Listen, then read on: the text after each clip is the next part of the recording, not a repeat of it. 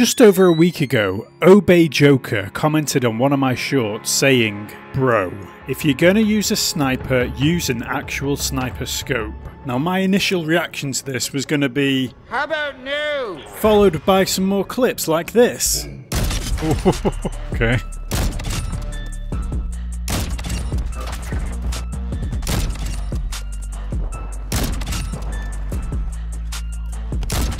Well then, I don't know.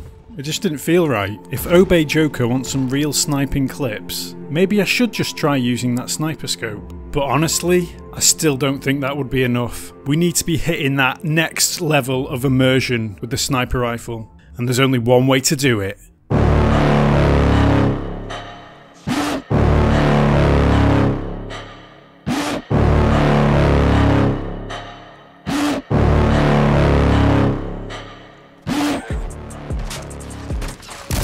Yes! Oh my god. Oh my god, I can barely see!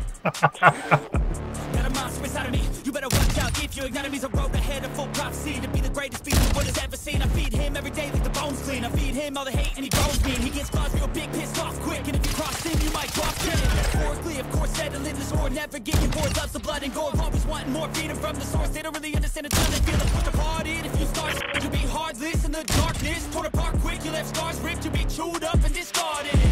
Oh yes. Obey Joker, I hope you are happy.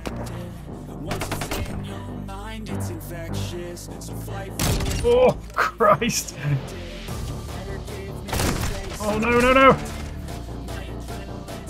Oh. I mean, I'm not too upset. Look at what I'm doing, for God's sake. He's back and better than ever. I can feel my heart rate, adrenaline pressure. It's stormy weather, lightning, thunder, pouring weather. Yo, I'm a go-getter, try to do it like me, but I do it better. I got a mind that's clever, the beast inside is competitive as ever. I'm conscious, my subconscious, an accomplice to me. I promise the darkness, I can honest believe. But don't cross me, I might lose control of the lost beast. You locked away inside, controlled by fight or flight. Yes, disintegrated him. On my top of the board. This is so hard.